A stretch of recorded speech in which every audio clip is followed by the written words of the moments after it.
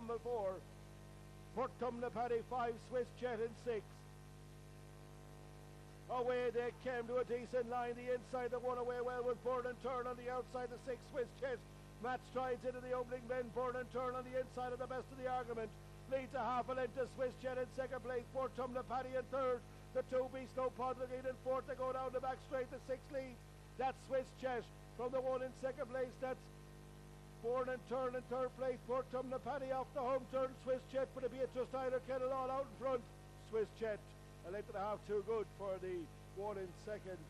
BOURNE AND TURN judged for the minor placings in 29:40.